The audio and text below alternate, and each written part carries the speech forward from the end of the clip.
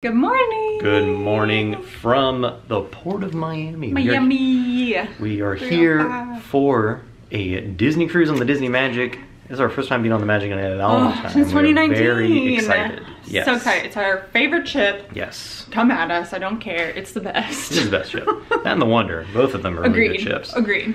But yeah, we came into to Miami last night, actually staying at the Intercontinental. Yeah. That's right next to the port. Super nice hotel. Super nice. Really, actually not that expensive at all. It was like $200 all, you know, with everything included for the night. You even get like a credit for the lounge, so we had some drinks at the lounge last night. Yeah. We had a very interesting trip to Margaritaville. Oh my god. Because we thought it'd be funny just to walk over to go to Margaritaville. And we wanted like a safe meal. You don't want to eat something that you aren't familiar with. Is Margaritaville considered safe? That wasn't. No. It was pretty bad. No. But we survived and we are here. Yes. The time is 10:26. So we're gonna leave here at about 11 because we have an 11:30 port arrival times. We'll get there a little bit early.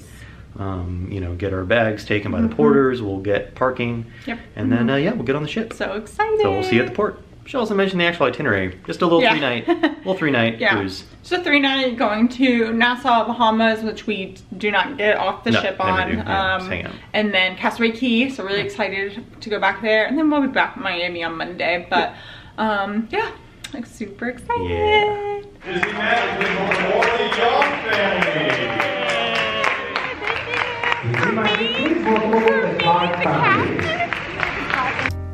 To be back aboard the Disney Magic. Look, we got Mickey meeting over at the D Lounge. Here's Cove Cafe walking into the adults area. Such a huge departure compared to the Wish. It's, you know, a nice sectioned off, decent sized space. You have a real pool that you can fit more than 12 people in. It's really nice. It's just a nice area. We had some champagne right before we went over to Cabana's lunch. All right, we have finally sat to eat some Cabanas. That's right, I'm 7 years old because I got mac and cheese. I got a little fish, panko breasted fish thing, and some chicken nuggets and a roll and some butter. Also had Prosecco, so that's fun.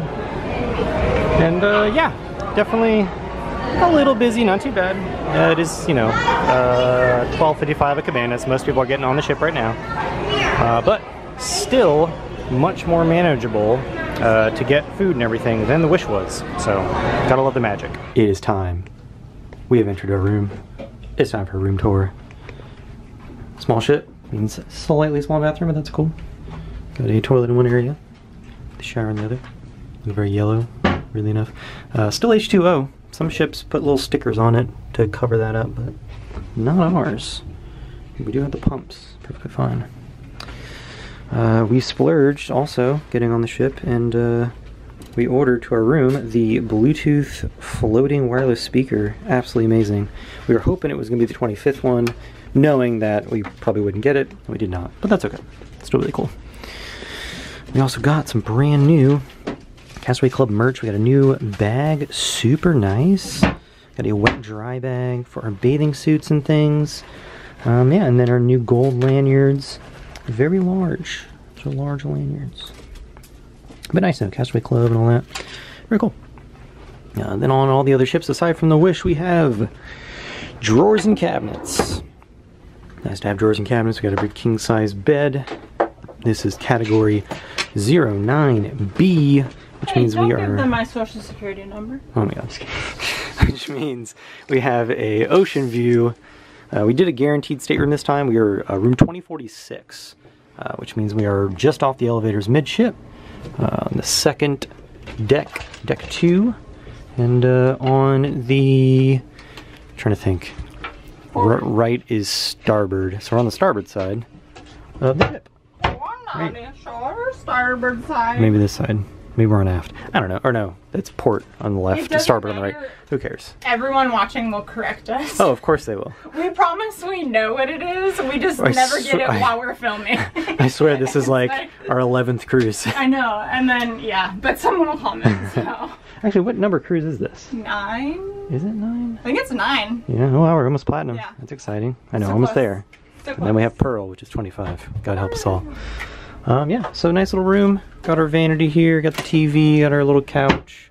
Dream is what your heart makes. Nice room overall. Yeah, it is. Very nice. So what I think we're going to do now, We will see you at the Sail Wave Party. We're going to change and actually go down to the pool. It's only 1:38, so we got about roughly 2 hours of pool time before we need to come upstairs, change again before the muster drill at 4, and the Sail Wave Party at 4:30. So we'll see you there.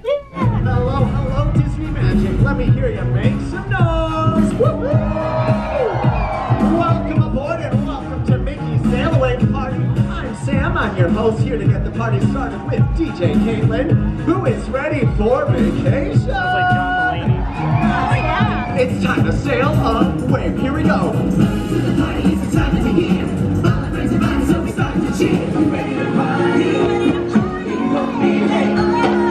Let's get it started, 'cause we just can't wait. Disney Magic. Come on, you got it to 10. Disney Magic. Disney Magic. Disney Magic. 5, 4, 3, 2, 1.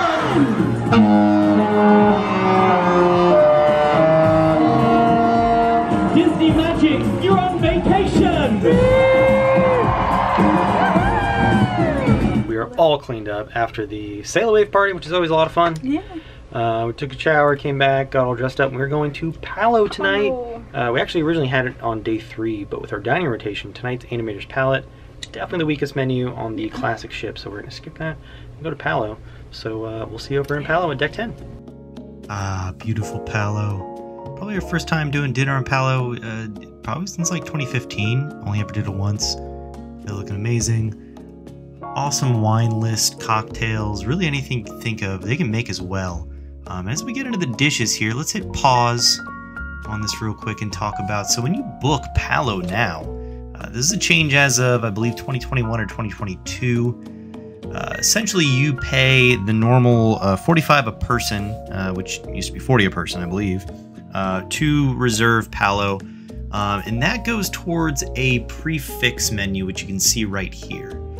So very limited prefix menu. You pick one thing from each of the categories, and you get that for $40 a person. You know, it used to be interesting, you know, you pay the $40 a person and you could basically order whatever you want. Now you just get prefix. But one thing to keep in mind with that is if you do not decide to do the prefix, they have the rest of the menu a la carte, which is what we did. And you essentially order like you would at any other restaurant. You would just order whatever you get and you pay for that. I think our final bill came out to like $200 after tip and everything. So definitely a lot more money than what Palo used to be. It used to be an unbelievable deal for essentially like 100 and some bucks a person after, you know, gratuities and drinks and things like that, to now being, you know, fairly comparable to an upscale restaurant, but the food itself is a little more elevated than that. So probably still worth the money, but something to keep in mind. Now for the rest of the menu, still the menu you know and love. We have the antipasto, that charcuterie board, the agnolotti, which is a favorite of ours as well. So good. Over here in the main dishes, that Dover sole, ossobuco that they're famous for. They have brought over some cuts of steak from the Wish and your accompaniments. When you sit down, they do give you a really nice little arancini with a mushroom sort of sauce with Parmesan. It's kind of an amuse-bouche to sort of stimulate your appetites. Here we have the Palo, which is a limoncello martini, and Kelly got a sort of basil kind of lemon martini. Really, really good with this amazing bread that came along with our antipasto. We got salami, we have prosciutto, Parmesan, we have bersola, which is meat, beef, kind of aged, olives, cheese. Oh my god, it's all so good, so good. Farewell, my friends. So for my entree, I got the Dover sole. Oh, it's got sun-dried tomatoes, capers, brown butter. They fillet it tableside. Oh my god, it's unbelievable. And then Kelly got the seared scallops. Oh, over risotto. Oh, they were so good. They were so good. You gotta be right next to me for it to look real. You gotta be right next to me. Everybody tries to make it look fake. Now we were getting a little sleepy, so we had espresso martinis for the very first time. Yeah, she gets it. We get it. We get it now. And then last but not least, the souffle. Palo is famous for their souffle. They have you order it with your dinner because they do make it fresh. Got an almond, souffle. It's affogato. with almond, and Kelly got the chocolate. And we, of course, shared it. Oh, they're so good. They make them fresh. They're hot. The gelato. Oh, so good. We have returned to our room to find a crib with some chocolates. Minnie's on the bed. I love her. Love it. We have returned from Palo. Absolutely fantastic. Very happy. Very good. full. Very good. It's also our first time having espresso martinis. Never had one before. We got an it. we got an espresso machine recently, a Nespresso machine that we're very obsessed with. Kelly's very obsessed with. So obsessed with it. We might make those at home now. Oh They're my very gosh, good. They're so good. We had them with our dessert. Yes, I get the hype now, honestly. I get it, yeah. For sure. So good. Palo is such an incredible experience. It really is. Whether we do dinner or brunch. We haven't done dinner in a really long time. Yeah, we only ever did dinner once, and then we've just been like die-hard brunchers at Palo, and now doing dinner again. It's brunch fantastic. is a little bit better value for money in my opinion, but dinner's just a different vibe. Like it was really relaxing and quiet, like romantic, like it was super nice. I will say, just to keep in mind, it is definitely a lot more expensive than it used to be. Oh yeah. Palo used to be $40 a person, and you essentially order whatever you want. And, you know, not including alcohol, of course. Sure. And now you're either stuck with a prefix menu, which I really, it really comes across as, it's so limited. It comes across as like they don't expect you to actually order the prefix menu. They expect you to go a la carte, which is the traditional Palo menu. Which is what we did. And it was good. Yeah, and it came out to about $200 for the meal, which honestly isn't terrible, because we each had, you know, 2 martini style cocktails, you know, an appetizer that we shared, and 2 very high-end entrees. Dessert. And dessert. then espresso martini. Yeah. And to put it in context, we paid $130 at Margaritaville yesterday. And so yeah, that was absolutely terrible. That's why we're not food There were bloggers. flies on everything. Why did we steak? I don't know why we left. I don't know why we didn't leave. Rather. Anyway, Palo was amazing. Palo was absolutely fantastic. fantastic. Thank you, Hristo from Bulgaria. Wonderful service. Amazing service. I'm so glad that we got to do Such a nice guy. Super nice. Yes. So I think now we're just gonna change, get some comfy clothes. Yeah. We have a fun evening. So right now it's 8:37. At 10 o'clock we have Magic Quest, which is a really fun little like scavenger hunt that they do in Fathoms with everyone. It's very fun. And then after that is Match Your Mate. My favorite. I will probably film a little bit of Magic Quest. I will not film Match Your Mate because it is a little adult. Yeah. We try to keep at least cruise vlogs a little more family friendly because everybody watches them. Yeah. So we'll see you in a little bit as we walk around the ship. And we did do some shopping. We'll do a haul at the end, and I will kind of do a walkthrough of the different shops. Nothing crazy. You know, they had a little bit of 25th merch. I did get a pin. Which is exciting. Which is exciting. You know, it's not a 25th sailing. Yeah, we're in the sailing that's between the 25th and Halloween of the High Seas. We're like, what we're gonna see? What are we gonna do? Yeah. So it was cool to see some merch. For sure. Into the after hours area we go. We have Fathoms, the large venue, Keys, the piano bar, Kelly jumping in front of O'Gill's, the pub. Favorite bars as we head into the beautiful Keys. The boat was rocking just a little bit, but awesome little menu here. I really love how a lot of the lounges and bars now do sort of these tableside experiences with a lot of their stuff. I mean, you're paying a bunch of money for it, might as well be fancy. Kelly got the Spagliato with Prosecco. So we have that Negroni going in. You kind of mix it yourself, which is really cool. Same goes with that French 75 we get. We'll show that, I think it's day 2. But Kelly had a great little Spagliato Negroni with Prosecco. Probably butchering that. Oh, we're going to have one, yeah? A tan line. A fresh tan line. Number 4, yeah? Number 12. She's stealing your tan line. Number 5. That's impressive. Number 8. No, a wristband one. Number 10. After a very fun Match Your Mate. Always love a Match Your Mate. We got some Pinocchio's Panucci's pizza. Hey, got a pepperoni. It's super hot. Better have pizza, the fresh cheese. Oh, geez. Literally. That's spicy. We're back in the room. Hello. Hello. For our day 1 thoughts and debrief. Good day. What a full day. Yeah, great day overall. Honestly. Really fantastic. You know, onboarding was super simple. Yep. Like, we barely even got to sit down and before then they called our boarding group. room. We got on the ship. Which is awesome. 11:35. Yeah. Had lunch around 12:30. Laid by the pool. Got into our room at 1:30. It was nice. Yeah, super. It felt like a really full day. For sure. I mean, it's also midnight. Yeah. But Palo was absolutely fantastic. Palo was good. Incredible. Went to Fathoms and we did Magic Quest. Yes. Which, if you watched our Alaska vlogs, we did Wonder Quest, and I had never seen a quest before, and I find them flippin' hysterical. Oh, they're super funny. It was great. So we did that and Match Your Mate. Yep. Also equally very entertaining. Oh yeah, and before that we went into Keys. Oh yeah, we did. And had really nice drinks. Kelly got a Negroni, no, Spagliati. A Negroni? Where the hell that stupid viral drink is from the chick from House of Dragon. Negroni, Spagliati with Prosecco in it. Yes. So it was nice. very good. Presentation. Beautiful presentation. Loved Keys, live music, pianist, fantastic. and then we went over to Fathoms and did Magic Quest and Match Your Mate. Yeah. Joey didn't like his drink, so I drank his drink as well. So the drink that I got has the Mountain Berry tea, Mantis, the Mountain Berry tea that I love so much from Nomad Lounge at Animal Kingdom. Yes, overall, well, you didn't fantastic like it because I drank it. Yes, I didn't like it, well, because it had absolute vanilla in it.